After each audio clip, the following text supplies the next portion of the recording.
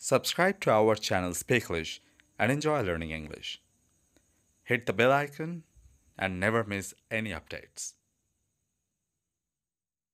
Hello everyone, thanks for coming back to our channel Speaklish, enjoy learning English.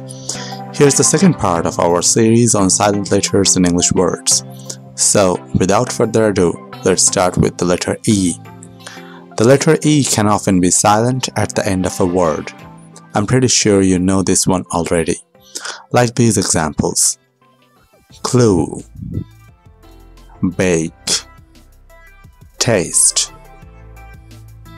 Clue, bake, taste.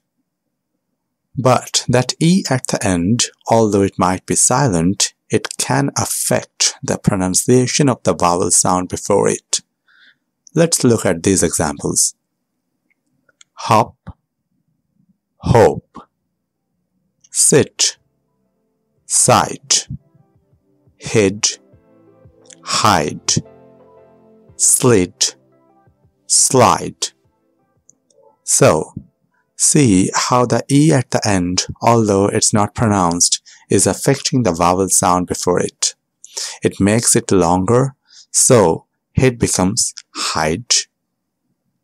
But if the E is the final letter in the word, but it's the only vowel sound, then it needs to be pronounced. Like in these examples: he, she, we. E can also be silent at the end of past tense regular verbs, which all end in ed. But they are not always pronounced like it is in wanted. So you can hear the ed sound here. Ed, ed. It's its own syllable, but a lot of time the E is not pronounced. Looked, asked, played, baked, wrapped. Now they can be a little bit tricky, so let's do it again. Looked, asked, played, baked, wrapped. Perfect. So, a G can also be silent too. Think about the words sign, champagne, design, or foreign. All of these examples have a silent G. And the combination GH can also be silent when it comes after a vowel sound.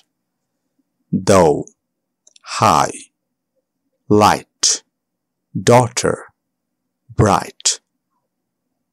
Now, the letter H is often silent too, often when it's following a W, like in the examples: what, when, why, whistle.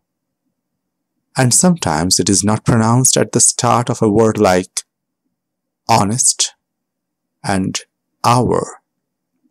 Sometimes the letter H is not pronounced when it follows any of these three letters: C, G, or R. Now most of the time CH is pronounced ch, ch, but on small occasions or rare occasions it's not pronounced. The H is silent. Choir, echo, ghost, rhythm, rhyme. The I is not usually silent.